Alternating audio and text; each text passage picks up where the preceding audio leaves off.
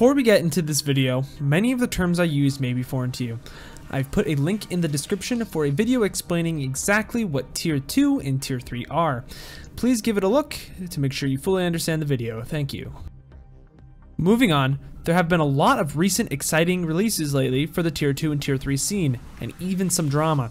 This includes Blizzard recently releasing Contenders skins to live servers, the Trials of Champions tournament, and even some manager controversy, which we are going to get right into with a video posted recently this past week by Secret, the past manager most notably for Lunaris.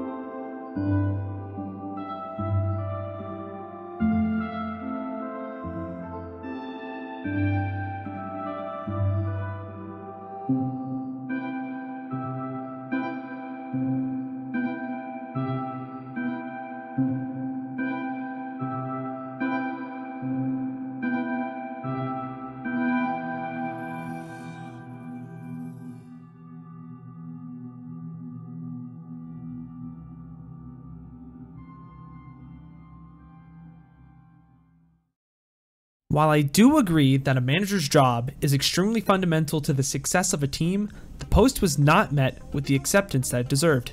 A Contenders player by the name of Juby responded in a quote, "Except most of them are terrible at doing their small amount of tasks, and the players usually have to compensate."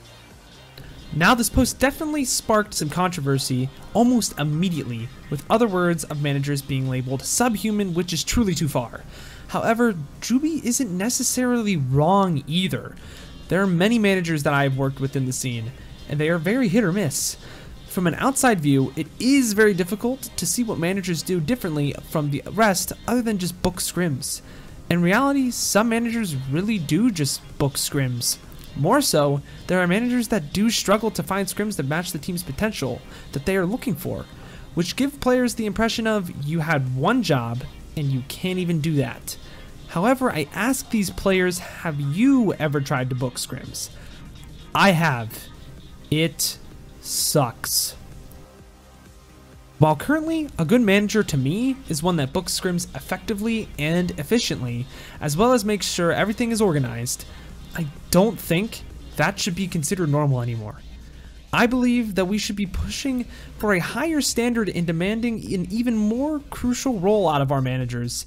And before I get any backlash in the comment section, hear me out first. Blizzard is finally doing their part in advertising Contenders in the game itself. Just this past Thursday, on October 15th of 2020, just by logging in, players received a Contenders Genji skin on live servers. While this is just the start of what Blizzard should be doing for the scene, it is not enough. Truly, what makes people want to watch Overwatch League over Contenders? Some say the level of play, or just the personality some players have. I believe that it is not the level of play. It is the content, the rivalries, the underdogs, the backstories, the friendships, the trash talk on Twitter. That's what people want to watch, not some pub stomps of one team versus the other. While that is high-level play, there's no meaning behind that. Hence, if you can see what I'm talking about, put it like this. Blizzard can only do so much. They are starting to look at the Tier 2 and Tier 3 scene, but they will not look much at it if the viewers are not retained. Content is what retains viewers in the first place. Before we didn't have people watching, but now we do. Blizzard is doing their part, and it is now time that we do ours. So, we move on to the point of this video. This is a call to our managers.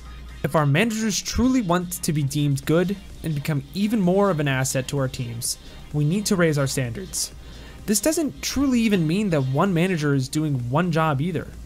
This could be a management team or anything that works on a team-by-team basis. But how should managers go about that? Our first step would include streamer partnerships with big organizations. So many organizations sign a streamer, and then all that they do is make their graphics and slap a logo on their screen. That is just an inefficient use of their resources. They should do something with those streamers instead of just wasting the resource they have. I mean, look at Florida Mayhem with J3 and Samito. They just did a meta review like I do, but it brought in tons of viewers and tons of impressions to their org.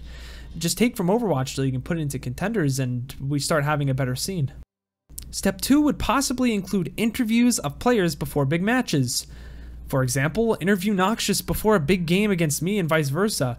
Put those interviews on Twitter and before the game on the broadcast. Then, fans will learn, wow, Noxious and Paz are good friends and are going to battle for the win. I now have a purpose to watch that game. It has something on the line. To bring this video to a close, I have a few parting statements. To all the managers and future managers watching this video, thank you. You make the environment of a team much more focused and organized, and it helps coaches as well as players focus on improvement. However, I challenge you to fully immerse yourself in your role as a manager. Tier 2 and Tier 3 now have eyes on them, but not for long. In order for us to retain viewership, rivalries must be made. Games must have something on the line. It has to be on you to make everything more enjoyable. The world could always use more heroes, and right now, Tier 2 and Tier 3 need managers the most. Do you have what it takes to make an impact on the future of Overwatch Esports? If you enjoyed the video and would like to see more content like this in the future, please like, subscribe, and give me a comment down below. I stream every Monday, Wednesday, and Friday at 4 p.m. Eastern as well, link in description. But until next time, I've got a peace out and Paz out. I'll see you in the next one.